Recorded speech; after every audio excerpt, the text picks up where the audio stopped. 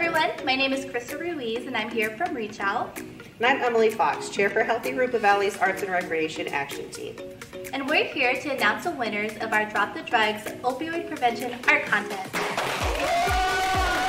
Oh, really excited to get to the winner's announcement, right? But first I want to talk about how our Drop the Drugs theme is based on two ideas. Number one, we want people dropping drugs totally from their lives.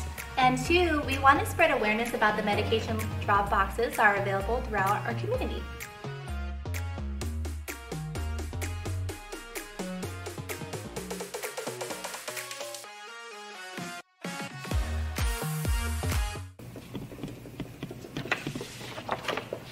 Sir, this is not a ballot drop-off box. It's a medication drop-off box. What's it for? It's for unused or expired medication, and it does not look like medication.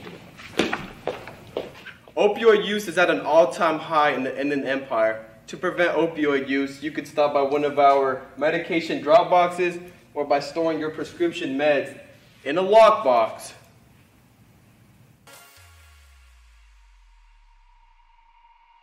Now we're ready to get to the main event, announcing the winners of our Drop the Drugs art contest.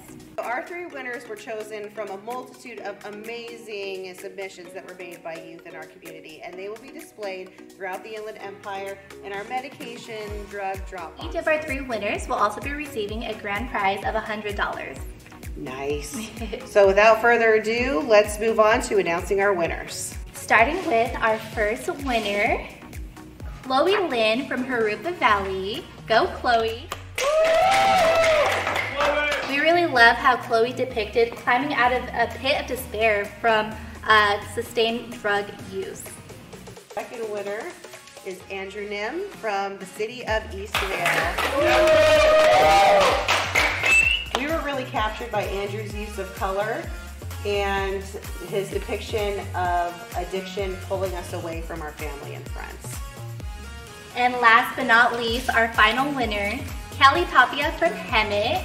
Woo! I really enjoyed how she showed a hand dropping the drugs, and with the black fingertips, she symbolized how the darkness was leaving as a result of ending that drug use. Once again, thank you to all of our winners. Congratulations, and don't forget,